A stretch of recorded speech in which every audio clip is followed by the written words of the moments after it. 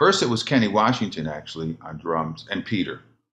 I made a record, a couple of records as a sideman. I was getting my feet wet. I had a steady gig in Harlem at the Showman's, a place called Showman's, with an old tenor player who played with Jimmy Smith, Percy France. He used to play with Bill Doggett, so he's a great tenor player. And Joe Dukes was on drums. I did that steady every Wednesday for a couple of years. Percy was a friend of mine, so when he heard I bought an organ, he's like, okay, I got a gig for you. So this was my re-entrance, and those guys, Kenny, Peter, and Eric, we were doing some gigs at the original Iridium. Before they were big time, they were hiring us. We had a steady gig there for a little while. And then Kenny got very busy, so Joe Farnsworth started playing with us.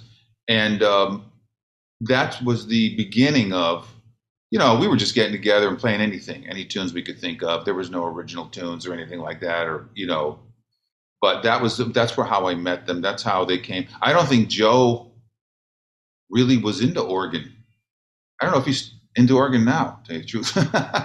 But he wasn't somebody who was like, oh, I love playing with the Hammond. I listened to Jimmy Smith. He was, wasn't really. He was a bebop guy, Art Blakey guy. So, but I got him into it because he swings.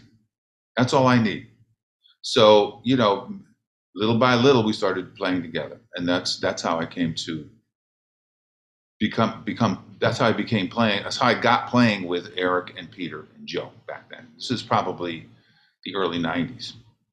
The first thing is, I guess what brought me to those guys was that there was a chemistry there to begin with.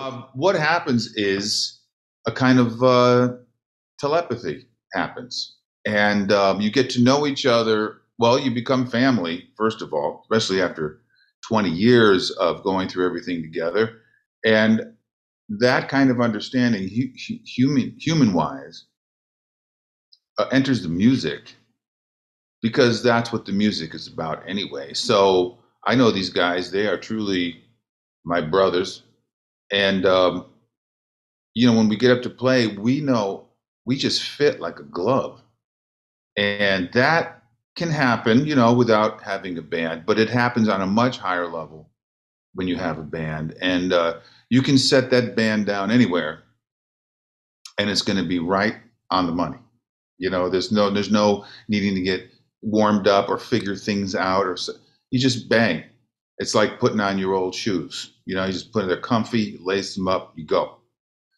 So that in a nutshell is what I see as the difference.